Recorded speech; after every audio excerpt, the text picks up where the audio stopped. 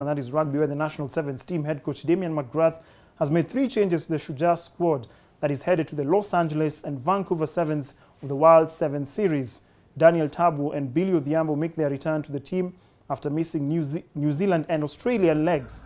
Strathmore Leo's Branson Madigu will make his debut for the national team after being selected for the North American tour. The team will depart without William Mbaka, who hung his boots from international duty ahead of the Australian leg. Kenya is currently 12th in the World Sevens Series with 21 points. The United States, Shujaa grouped with Fiji, Australia and Japan.